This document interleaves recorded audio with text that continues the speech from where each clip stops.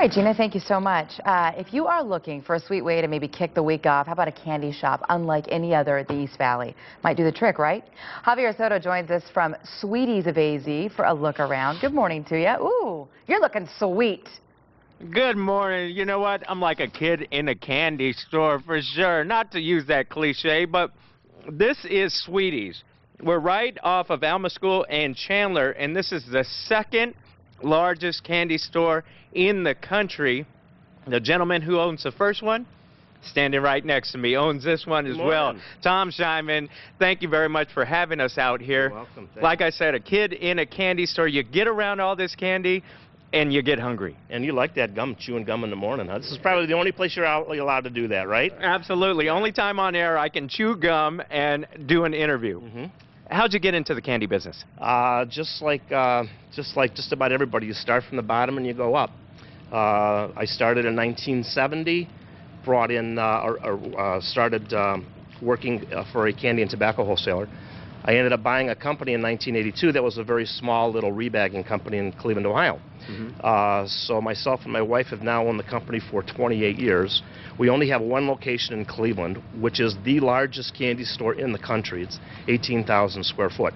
So I wanted to retire, semi-retire, and Chandler, Arizona seemed to be the place to be. So we bought a home out here about 5 years ago, and I decided to let my family, my son, my daughter, and their husband and wives to run the store. Yeah, this is definitely a family-owned business. All the family here. Now, you're being modest, but you are actually in the Candy Hall of Fame. We have a picture of that. If we could pull that picture up, explain how or what it takes to get into the Candy Hall of Fame. Well, there are usually 12 inductees every year, and it's done in Tampa, Florida.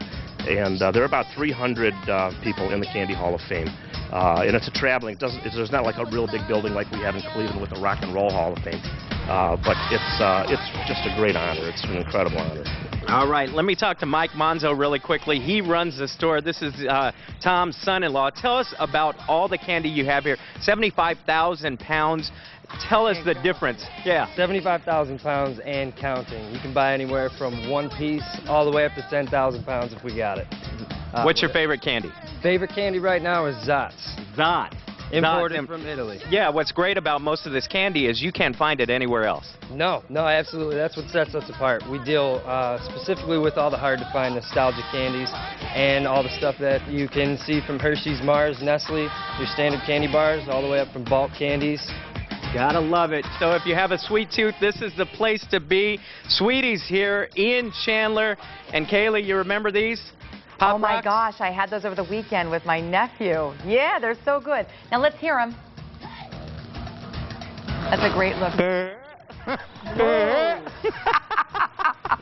You just keep going with that. Just keep going. And they're so good, aren't they? Yeah. Tropical Punch is really good too. It's the blue one. Really good. Thank you.